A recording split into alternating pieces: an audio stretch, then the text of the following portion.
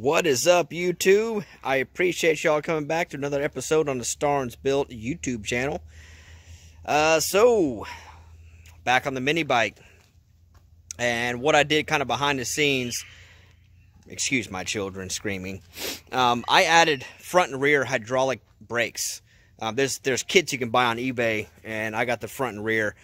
They're basically just they're front and rear hydraulic calipers that that are a bolt-on kit. I mean, I assume for this bike and other bikes that use, where's the caliper at? All right, hold on one second.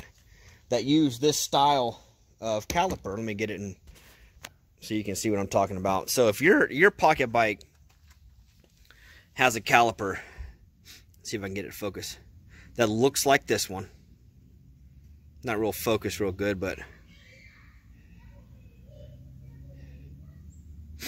it wants to focus on the pavement, not the caliper.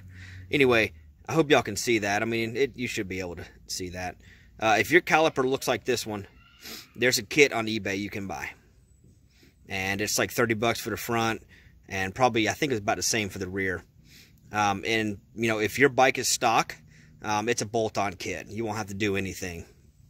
My particular application here is a little bit different. I extended my swing arm in the rear about 5 inches, so the brake line that came with this one was too short, so I had to buy a longer one, and I never realized how cheap those things were, so I just went ahead and bought two, a red one for the rear and a red one for the front, and that's what you see on here right now.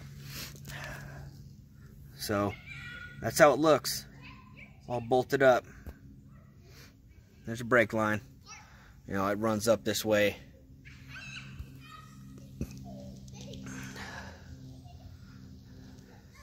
And then the rear. The only mod I had to do to get it to work was the bolt spacing on the actual mount itself was too narrow. So I just took a larger drill bit and drilled this hole just a little bit larger, and that got me the spacing I needed, and I was able to put this one on here with no fuss. So here's my brake line.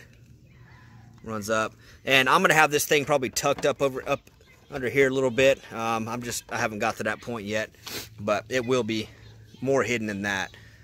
But I mean, they work extremely well. I mean, if you've been following my videos, you know, you'll know this thing is kind of beastly. It's got a built motor in it, so I wanted to make sure that I could be able to stop safely. And so I went ahead and upgraded to hydraulic front and rear brakes.